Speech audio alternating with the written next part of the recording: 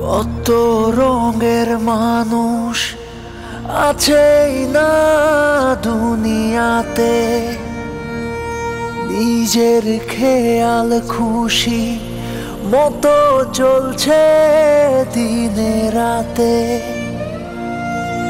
মানে না ধর্ম কর্ম, বোঝে না তো দিনের মর্ম, তাদের বলে যায়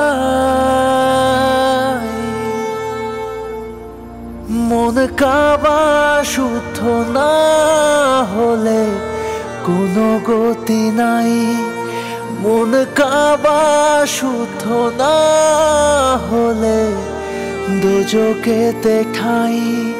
মন কাবা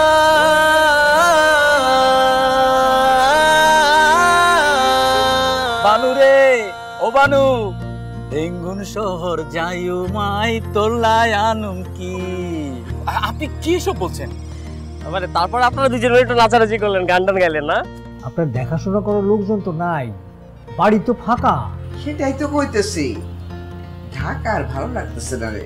এমন তো কিছু চাইনি, একটাই তো ছেলে না, শুধু একটা মোটরসাইকেল দিয়ে দাও না। আমি যখন বলেছি কাল কিনে দেবো, কাল কিনে দেবো না, আজকেই লাগবে আব্বু। এত জিদ ভালো না বাবা। আরে বাবা, এক এক কাজের তো এক এক ক্যান্সার, তাই না? তো সমস্যাটা কোনটা? আরে সমস্যাটা হইলো এরা মানুষ এত ভালো, এত সৎ, এক কাছে টাকা বেশি চাইতে আমার শরম লাগে। আবার এদের কামটা ছাড়তেও আমি পারি না। এরা মানুষজনটা খুব ভালো, অনেক দান খয়রাত করে, 5 ওয়াক্ত নামাজ পড়ে, একটা ভাতও নষ্ট করতে দেয় না।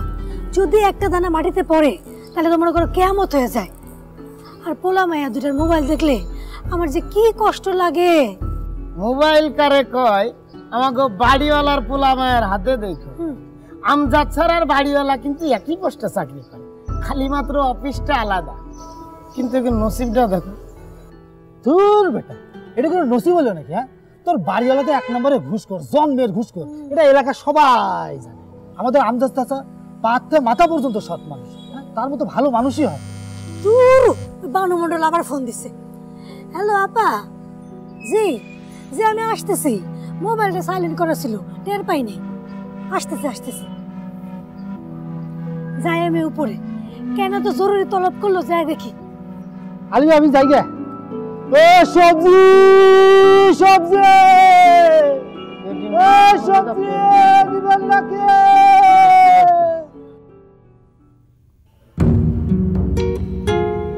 মনে পড়েছে?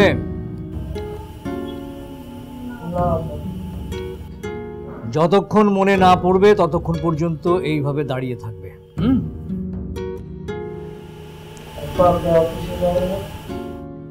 আমার অফিসে যাওয়া নিয়ে তোমাকে মাথা ঘামাতে হবে না। আমি যেটা জিজ্ঞেস করেছি সেটার উত্তর দাও। আব্বা আমার ক্লাস আছে। ক্লাস করে কি হবে? মাথায় তো মগজ নাই। আরে আমি কি সুন্দরভাবে তোমাদের গতকাল বদরের যুদ্ধ সম্পর্কে একটা ধারণা দিলাম, আর আজকেই তোমরা সেটা বলতে পারছো না। বদরের যুদ্ধে মুসলমানদের সংখ্যা কতজন ছিল, কত তারিখে এবং কত সালে সেটা সংগঠিত হয়েছিল, সেই যুদ্ধে কতজন মুসলমান শহীদ হয়েছিল। তার মানে গতকাল তোমরা 2 ভাই বোন কেউই মনোযোগ দিয়ে আমার কোনো কথা শোনো নাই। আরে মুসলমানদের এত বড় প্রথম একটা যুদ্ধ, সেই যুদ্ধ সম্পর্কে একজন মুসলমানের ধারণা থাকবে না, তা তো হতেই পারে না। আমার নাতি নাতি রে খুদাই কান ধরে দাঁড় করে রাখছিস কেন? হ্যাঁ, কি করছে ওরা?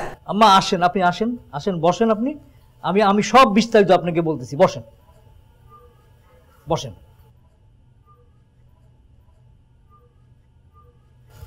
আল্লাহ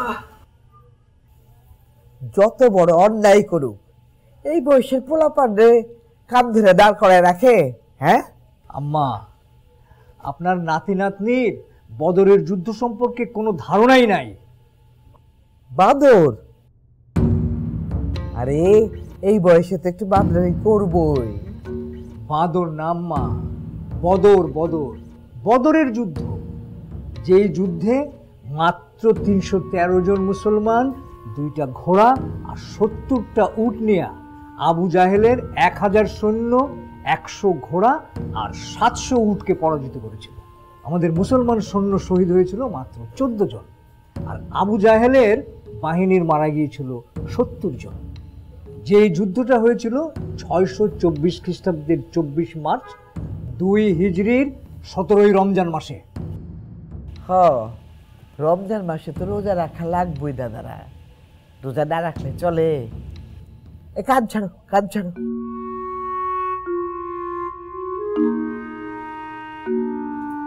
কি ওদিকে তাকায় রয়েছো কেন? আমি ওর মা, আমি কইতেছি কাজ ছাড়ো। ঠিক আছে, তোমরা বদরের যুদ্ধটা খুব মনোযোগ দিয়ে পড়ে রাখবে। আমি কাল তোমাদের পরীক্ষা নেবো। হ্যাঁ, ক্লাসে যাওয়ার জন্য টাকা লাগবে। ঠিক আছে, আমার সাথে আসো। আপনি আজকে অফিসে যাবেন না? হ্যাঁ, ও হ্যাঁ হ্যাঁ, আমার তো অফিসে দেরি হয়ে যাচ্ছে। আসি। আম্মা, আসসালামু আলাইকুম। ওয়ালাইকুম আসসালাম। আসসালামু আলাইকুম। ওয়ালাইকুম আসসালাম। We shall overcome, we shall overcome someday. আপনি চলে আসলেন যে?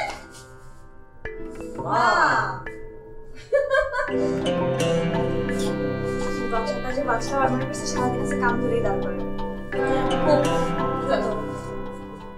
শোনো, 3 তলায় কিন্তু ইলেকট্রিসিটির একটা ঝামেলা আছে, ওটা মিস্ত্রি নিয়ে এসে দেখিয়ে দেবো। ঠিক আছে? স্যার আমি ফোন করছিলাম। আসসালামু আলাইকুম সালেক সাহেব। ওয়ালাইকুম আসসালাম। আমজাদ ভাই কেমন আছেন? জি আছি, আলহামদুলিল্লাহ ভালো আছি। ভালো আছেন না?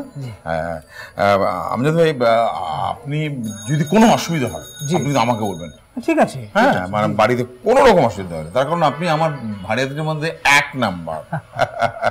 আপনার 2টো বাচ্চা কি চাঁদের মতো, খুব ভালো লাগে। আলহামদুলিল্লাহ। আপনার অফিসেও নিশ্চয়ই আপনাকে নিয়ে গর্ব করে, তাই না? মুখ করবেই তো।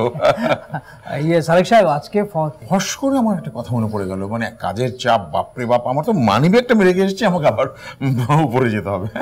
না না, আমি বলছিলাম না, রাতে আপনি যখন ফিরে আসবেন তখন প্রাণ খুলে গল্প করবেন। সালেক সাহেব, আমার মনে হয় আপনি আজকে ফজরের নামাজটা পড়েন নাই, তাই না? দেখেন সালেক সাহেব, আপনি যার বান্দা, আমিও কিন্তু তারই বান্দা।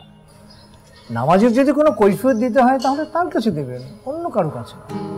আপনি তো ফটোফটো করেন কেন? মানে আপনার নামাজ আপনি পড়বেন, আমার নামাজ আমি পড়বো।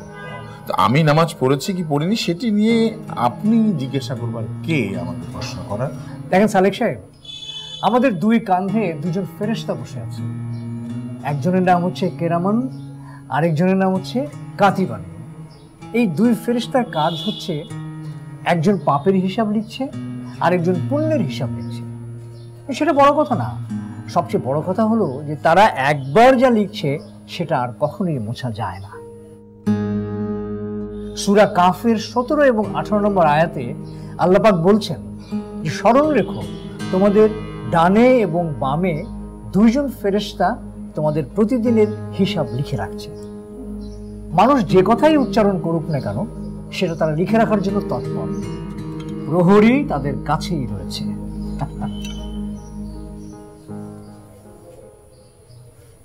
কি দেখো, কত সুন্দর মানুষ, আল্লাহ একজন মহৎ মানুষ না? আমি কি বলেছি, বাড়ির কোন রকম কোনো গন্ডগোল যেন না, কমপ্লেইন যেন না করে ভাড়া। ঠিক আছে? ড্রাইভার আছে বাইরে? জি স্যার, বাইরে আছে। আল্লাহ মানুষ বানাইছে আপনার রাখেন।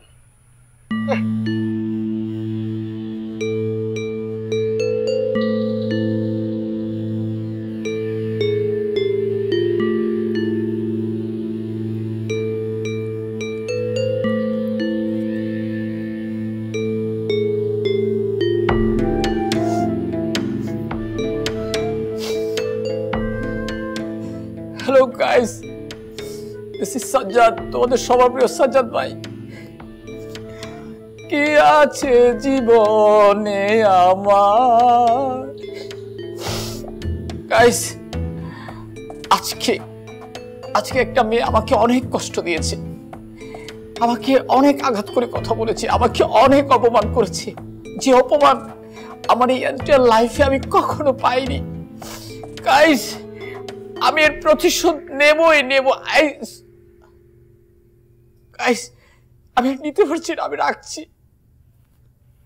কি প্রবলেম কি তোমার? হ্যাঁ বলো, কি প্রবলেম তোমার? সরি। আরে রাখো তোমার সরি। সরি বলতে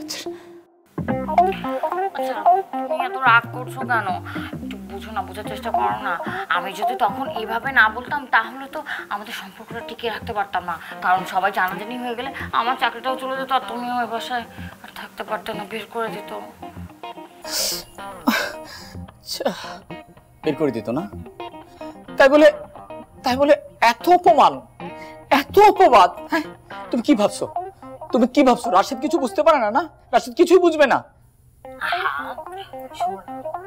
ওরা যে কড়াকড়ির মধ্যে বড় হয়েছে, যে কড়াকড়ির মধ্যে এখনো থাকে, এইসব ওরা বুঝে উঠতে পারবে না, বুঝতে পারছো? আর এই যে দেখো না কি নিয়েছি, খাও না। ধর তুমি এগুলো আমার জন্য শুধু শুধু আনো, আমার না ভালো লাগে না। তুমি যে এই যে চুরি করে আনো নাকি? লুকিয়ে, হ্যাঁ লুকিয়ে লুকিয়ে যে আনো, আমার এগুলো আমার একদমই ভালো লাগে না। তুমি এগুলা করবে না আর আনবে না, আমি খাবো না এগুলো, আমার খেতে ইচ্ছে করে না।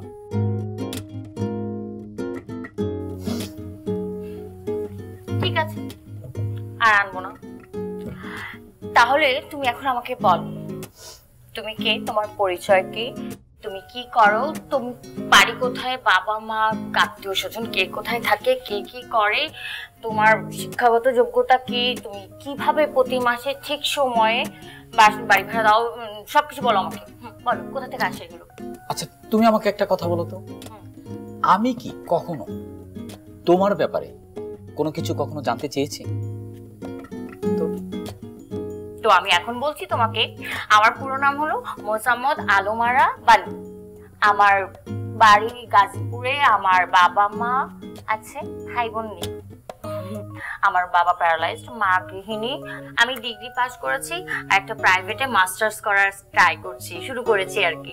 আর একটা প্রাইভেট ফার্মে জব করতাম, সেখানে সালেক স্যারের ওয়াইফ আমাকে দেখেছে, আকিমা বেগম ওরফে আকু ম্যাম, দেখে তার পছন্দ হওয়াতে সে আমাকে জবটা অফার করেছে। আর এই জবের স্যালারিটা বেশি স্মার্ট হয়, আমি অ্যাকসেপ্ট করেছি, জবটা করছি। সবই বুঝলাম, কিন্তু আমার কথা হচ্ছে যে মানুষটাকে তুমি চিনো না, জানো না, মানে আমার সম্পর্কে তো তুমি কিছুই জানো না, তাহলে তাকে ভালোবাসতে গেলে কেন? কিছু বলো না তুমি, ভালোবাসা কি আর বলে হয় নাকি? আমি ভালোবেসে ফেলেছি, এখন কি আর করার? তো যেহেতু কিছুই করার নেই, তাহলে আমার সম্পর্কে আর বেশি কিছু জানতে চেও না। আমি নিজে থেকে যতটুকু বলি ততটুকু সন্তুষ্ট থাকো, ঠিক আছে? ওকে ঠিক আছে, জানতে চাবো না। আর তুমিও তাহলে আমাকে কিছু বলতে চেও না। আমার যখন যা ইচ্ছা আমি আনবো, আর তোমার সেটা নিতে হবে, খেতে হবে, ঠিক আছে? তাহলে এগুলো খাও আর লাইফ করো, ওকে? আমি যাই, আমার ওই ম্যাম আবার আমাকে কিছু না পেলে চিল্লাচিল্লি লাগে। আরে শোনো না, তো বসো, আরেকটু থাকো। আমার নামে কমপ্লেইন করছিলে না, করো না। তোমার নামে কমপ্লেইন করো নি তো, একদম। এটা কিন্তু লাইভ ছিল না, এটা একটা ট্রায়াল ছিল, রিহার্সাল ছিল, অনলি মি করা। দেখো তুমি দেখো, তুমি যাও, এখানে তোমার বকা খাওয়া শেষ হয়েছে, ওখানে বকা খাওয়া শুরু করে। না আমি একদমই জানি, তুমি যাও।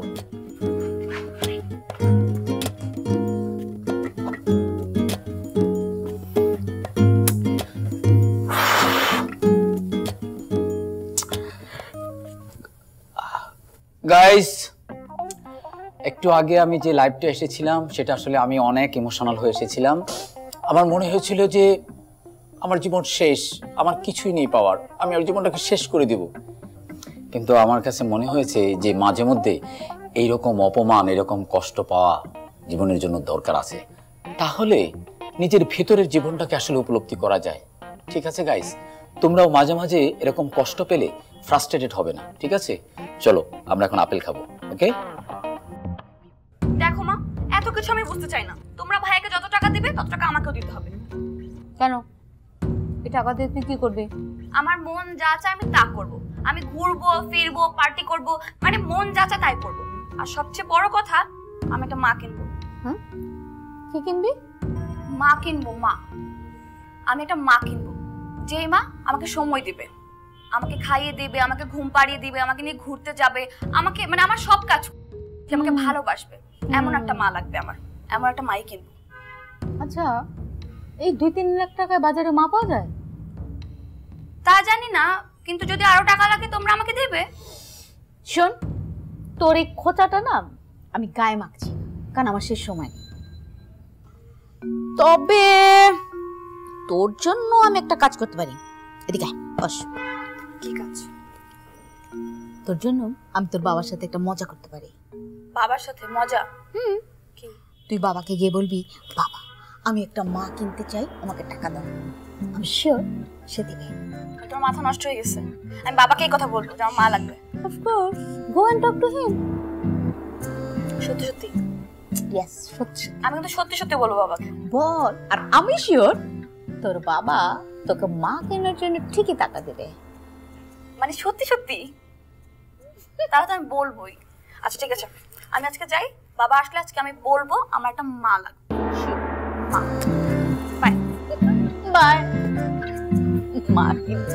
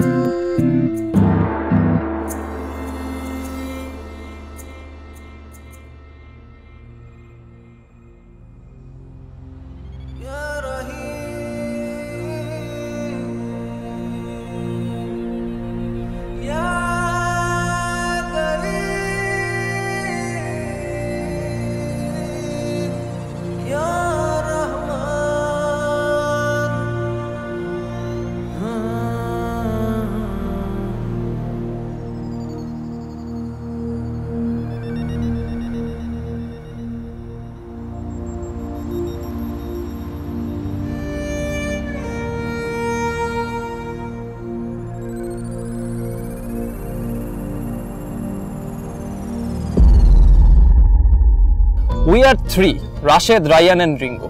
মোদের মাঝে অটুট বন্ধন, দেও না যত ফাঁকি। আমার বাবা হচ্ছে একজন ঘুষখোর, আর সাবিলের বাবা একজন সৎ ব্যক্তি। কি করছো দাদি? হ্যাঁ, সাবি মানুষের ভালো মন্দ হয় তার স্বভাব চরিত্রে। তোর দাদি কোথায়? দাদিকে তো কোনো মতে বুঝিয়ে শুনিয়ে রুমে রেখে এসেছি। যে পরিবারে পারিবারিক কোনো শিক্ষা নেই সেই পরিবারের ছেলেমেয়েরা ভালো হয় কি করে? রাশেদ কিছু বলেনি? না, কি বলবে? হাদিস কালাম মেনে চলো, নবী রাসূলের নাম বলো, ভুল করো না ভাই।